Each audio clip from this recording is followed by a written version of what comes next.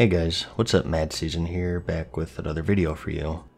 As you know, Classic will be playable soon, the demo at least. I'm really excited to see how it turns out, and to sort of tide myself over I guess, I've been reading some old articles about it. Articles from 2001, giving a first look at the game, 2004, right before launch, and even during the game. I thought it would be interesting to comment on it a bit and make a video about it, so that's what we're doing here today.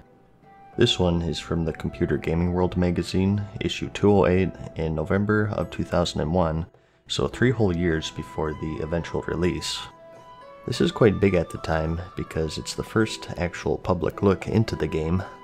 What will Blizzard do next? It's a question we love to ask, those of us who've become enslaved by their addicting games. So, when Blizzard announced that they were going to reveal their next project this September, the speculation ran rampant as usual, as fanboys and industry dorks alike started guessing at the possibilities. StarCraft 2? No way, they're never making that game. A massively multiplayer Diablo? This is pretty funny because that's actually the speculation for this year's BlizzCon. Personally, I don't think they're going down that route, but it's funny to see that even back when people were clamoring for StarCraft 2, they were also looking for a Diablo MMO. Hey, you never know though. A first-person shooter? Dang, this article is actually eerily spot on. It took them like 15 years, but hey, it happened. Well, the answer was finally revealed on September 2nd at ECTS in London, and as usual, everyone was wrong. Coming next from Blizzard is World of Warcraft, a massively multiplayer RPG set in the Warcraft universe.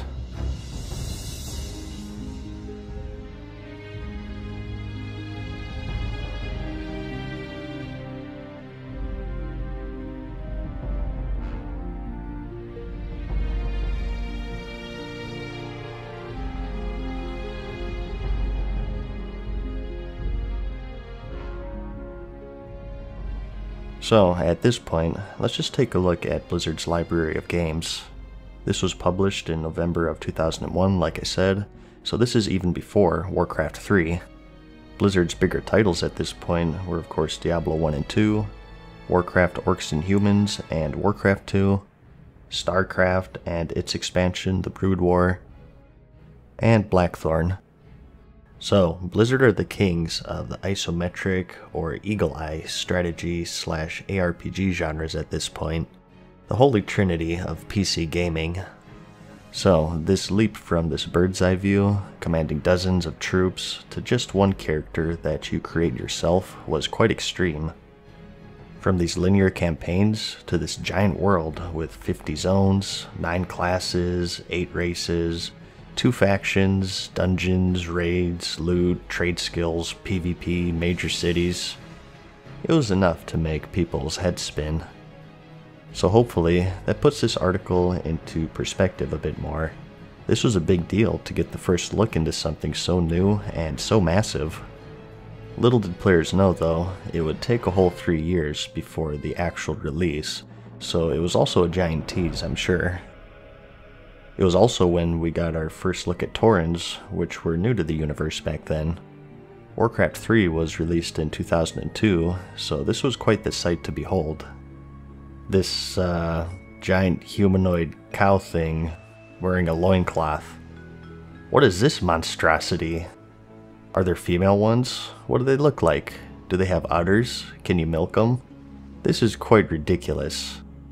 Almost as ridiculous as... oh. Well, never mind. They go on to say how Blizzard have always been frustrated storytellers, particularly in the Warcraft universe. Most of their lore and whatnot was always packed into the manuals because they just couldn't fit it into their games. They needed a vessel with which to expand upon the world of Azeroth and all of the creatures on it. Well, necessity is the mother of invention, so they say, and thus the world of Warcraft was born. They had the world, they had the support and interest, now all they needed was the genre, and an MMORPG was a perfect fit. Like all MMORPGs, you'll start out by creating your character, either a human, orc, or a tauren at this point. So, the world was eagerly anticipating the announcement of night elves, dwarves, gnomes, trolls, and undead, which would eventually complete the roster of races for vanilla. Blizzard is including loads of options for character creation, including numerous facial choices, hair, horns, skin colors, and even tattoos. Armor and weaponry will be huge, of course. Obtain unique and badass items to make your character stand out, like the Sword of 1,000 Truths, as foretold by Saltzman. Whoa, check out that old interface in all of its pixelated glory. 4 trinket slots?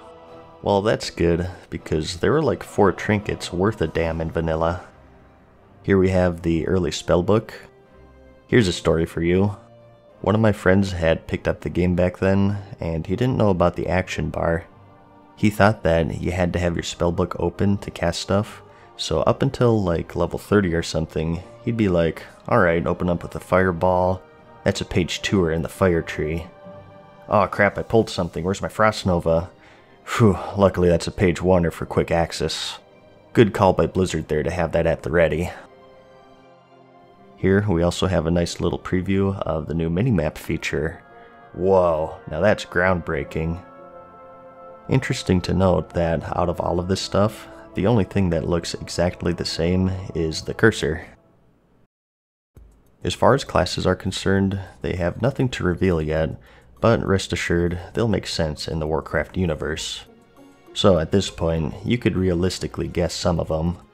EverQuest was sort of the standard for MMOs at this point, being released in 1999, and preceding that you had stuff like Dungeons and Dragons, of course. So we're gonna have a warrior, obviously, a ranger of some sort, you gotta have a footpad, and a mage, and so on. So people weren't that far off just using common sense. No real curveballs that strayed away from the established norm. And as the article says, Blizzard said it themselves, look to the old manuals for clues, because that's where they packed all of the lore of their universe. Now, here's a really interesting section, I think. At this point, as I said, EverQuest was the staple MMO. World of Warcraft was directly inspired by it. It was iconic, but one thing about it was it also had a very steep learning curve. You couldn't simply just pick it up and play. You'd have to do all of this research into character classes, skill points, progressing your character, and so on. Sort of trying to explain it from an outside perspective here, because I never got the opportunity to play it, unfortunately. But suffice to say, it was pretty hardcore. World of Warcraft, on the other hand, went with a different approach, and that was ease of access, straightforwardness, and appealing to casual gamers. That's right, Vanilla WoW was for the casual audience. It's a bit funny when people say that World of Warcraft is for casuals now, and it doesn't appeal to that hardcore audience like it used to. Well, they've always tried to appease that casual crowd, even from the beginning. The only thing that's changed are people's definition and expectations of the word casual. Gaming as a whole is extremely casual today. Gone are the days of renting a game at the video store, getting stuck on level 2 for 5 hours, and then giving up in a fit of rage. Every game has evolved to the point to where it's guaranteed to be beatable, or it has a mode that's beatable, such as easy, normal, or hard, or whatever. And the new hardcore games are like Dark Souls, where there's just one difficulty, and it's pretty tough. Not unbeatable by any means, but tougher than your average run-of-the-mill game with checkpoints and variable difficulty settings. The perfect example for this today is LFR mode, normal, heroic, and mythic in World of Warcraft specifically. So, back then, World of Warcraft was extremely casual. You can respec your talents. There's no stat allocating on your character creation before you even know what you're doing. In fact, there's no stat customization at all outside of gearing and talents. And this is a big one, but no XP loss on dying, or things like permanent death, which were commonplace back then. Although I didn't play EverQuest, I did play Star Wars Galaxies, which was another MMO, and even that had a much steeper learning curve than World of Warcraft. If you didn't read the manual, you were actually screwed. They gave you a short description of 6 different classes, some of which weren't even combat oriented, and forced you to allocate your own stats, and literally just threw you into the world to figure out what to do for yourself. There weren't even any quests for you to do. The experience was what you made of it. It was common for people to pick the dancing class and then go out into the world and try to kill something, get destroyed because surprisingly dancing isn't very effective against monsters, repeat that for a few hours, and then quit because they wanted a fun game, not a torture rack. And it wasn't even just the dancer class, even the combat classes had no tutorial at first, so it was extremely unfriendly to beginners in general, and you were expected to have done plenty of outside research to even play the game at a basic level. And yeah, I do know that Star Wars Galaxies released in June of 2003, which was 2 years after this article, but I'm not necessarily comparing solely Star Wars Galaxies to World of Warcraft, but just the climate of MMOs in general. SWG followed this style, and it went down that path, whereas World of Warcraft tried something new and went the beginner-friendly way.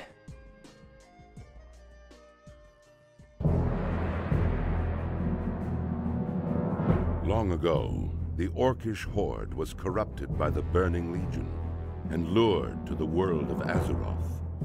For generations, the orcs made war upon the human kingdom. So, there's this untapped market of people who didn't want to do hours of research before creating their character, or they didn't want their character to permanently die if they lag out. The casual gamer, and they ended up being the target audience of Blizzard. And they knocked it out of the park, of course, being the most prolific MMORPG of all time. But I'm getting ahead of myself here.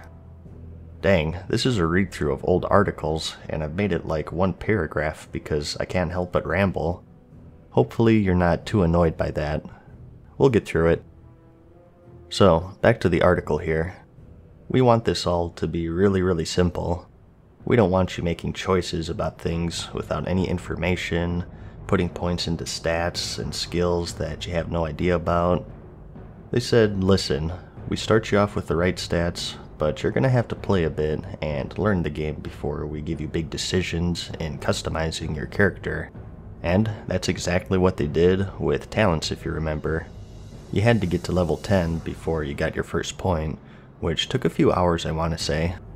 At that point, you have some good bread and butter abilities for your class, and you're starting to get a good feel of what the game is about and how to play it at a very basic level. It's not an attempt to dumb down the RPG elements of the game. It's simply a matter of creating a game that's easy to learn, but still hard to master. Whoa, look at this! Here we get a cool preview of the Stranglethorn Veil Zone. I remember it having a bit more blood than this, but other than that, it looks good. Except for the tree ant, I don't remember that either. Dang, he shakes your screen when he's near you? Now that's groundbreaking. Once you create your character and enter Azeroth, it becomes clear just how serious Blizzard is. Yeah, just look at that pixelated harvest golem. I'm not too sure how the climate of the game was as far as graphics were concerned. My direct comparison was Star Wars Galaxies, but it was such a different style that it's hard to compare.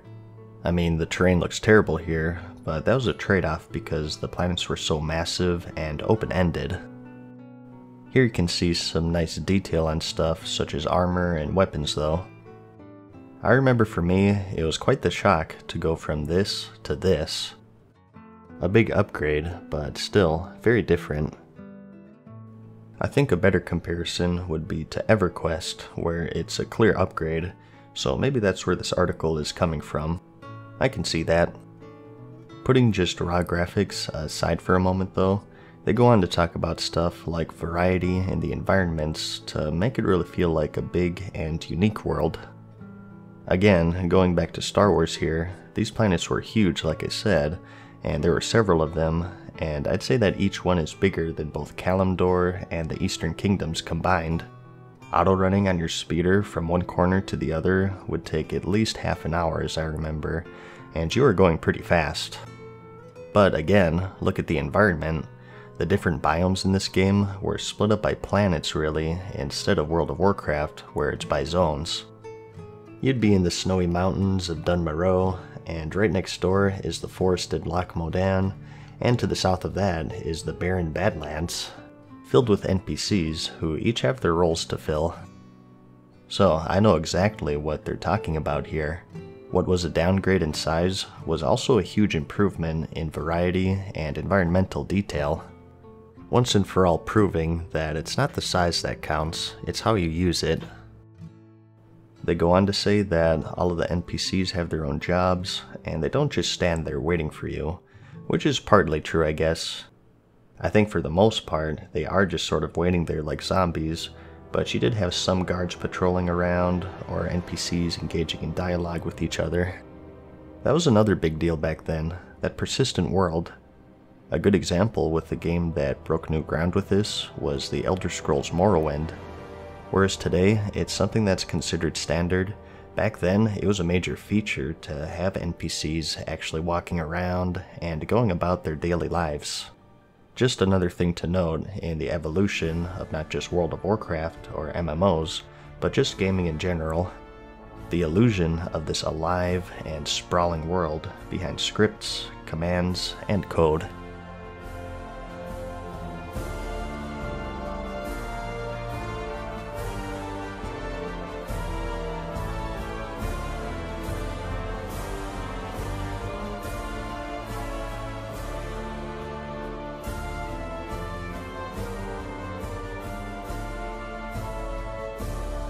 But how do you traverse this giant world? Well, on foot at first, but higher level characters will get, teleport scrolls? Alright, I'm gonna have to call bullcorn on this one too, I don't remember that. The only people who could portal around were mages, and even still, it was just to the major cities. So, if the court stenographer could increment the bullcorn counter, that'd be great. Another interesting point here though is how you can switch between zones without loading.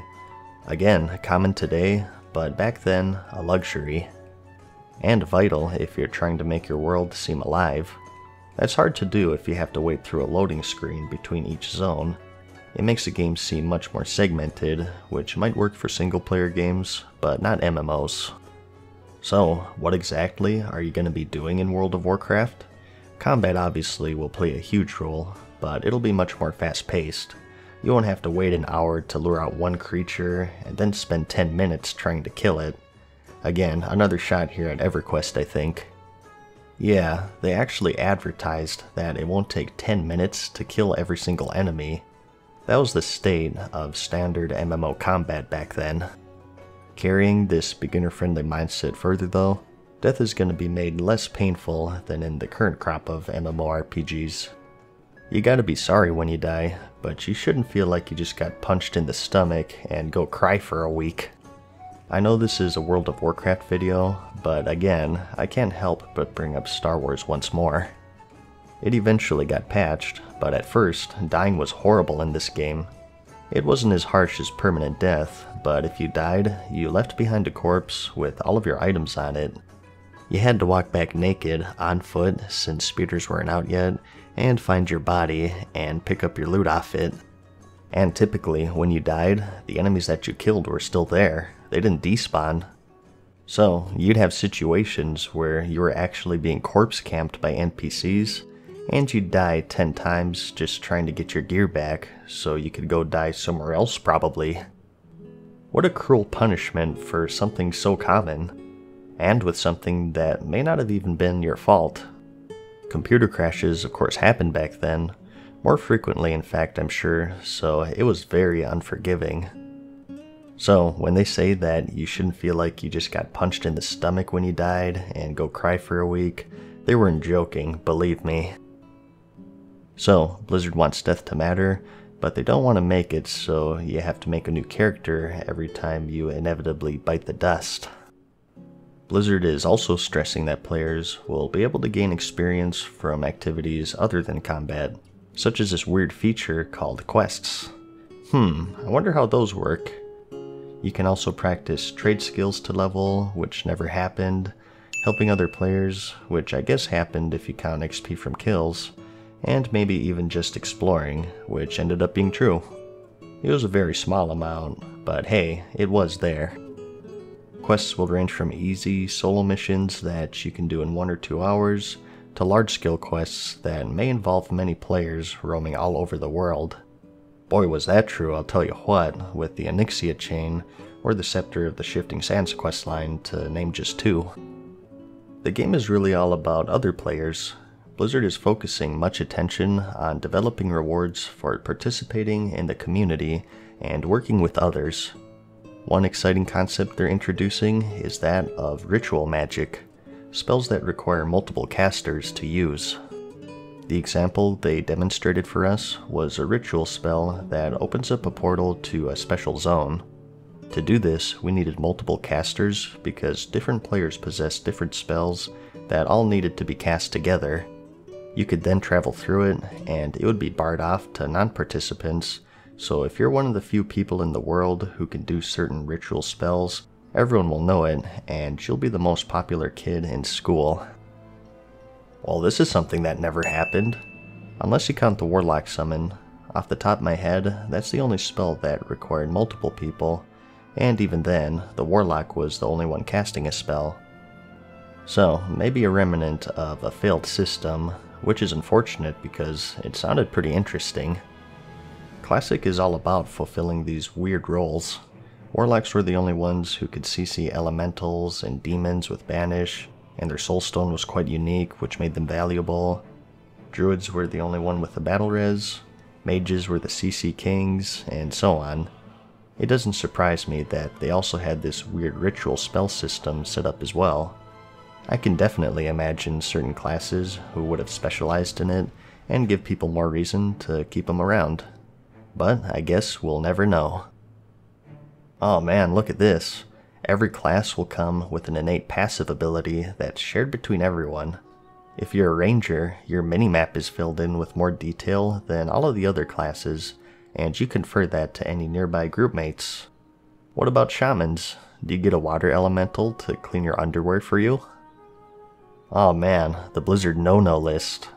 No load times between zones, the need to camp for crucial monsters, too much downtime between battles, food and drink needed to stay alive. That would be awesome if your character starved to death if you forgot to feed him after you logged off. Every time you logged into Ironforge, you'd be surrounded by 1,000 corpses of people who forgot to feed their characters before quitting last night. No rats nor rabbits to kill? I'm gonna have to sound the bullcorn alarm on this one. Rats or rabbits maybe, but I remember my fair share of boars and cute woodland creatures that would tear your throat out if you let them. Oh, here we go, the earliest map that we know of the Eastern Kingdoms. Here you can see Quel'Thalas, which never saw the light of day until the Burning Crusade expansion, Tol Barad, which was missing until Cataclysm in 2012, and Kul Tiras until BFA. Grim Batal was around there somewhere, but not accessible until the Cataclysm. The Blackrock Spire is ever present though, along with the starter areas for human. So really, only about 60% of these areas actually made it into the finished product 3 years later. That's what this game is all about. Mighty dudes doing great deeds, and they nailed it. This is a great screenshot because one of my most memorable moments in the game was when I first entered Ironforge. Just as how this human warrior climbed the mountain, so did I on my dwarf, and I entered the capital to see players of every class talking with each other, crafting, barking, trying to sell stuff to make some gold. Coming from Star Wars, the first thing I asked was how to get the glowy weapons that looked like lightsabers, not knowing that they were just weapon enchants. While there are some inaccuracies and stuff that was never implemented, for the most part, they hit it right on the money with this article. We were promised this thriving, persistent world with hundreds of adventures to embark on and thousands of players to meet, and that's what we got. I hope you enjoyed the video. I did have some other articles planned, but this is starting to get out of hand, so I'll just leave it here. If you guys liked it, maybe I can make a follow-up. Not only of articles before the game's release, but after as well, and just look back at how the game has evolved and how it was perceived through the early stages of its life. I think that would be fun, and it could waste some time while we count down to Classic here. So let me know if you'd like to see that. If you want to take a peek at this preview yourself, I'll have a link in the description. I highly recommend it. It's a wild ride. Thanks for watching as always. Like the video if you liked it, and I'll see you in the next one. Peace. Farewell for now, mortals. We hope you enjoyed today's video. See you again soon.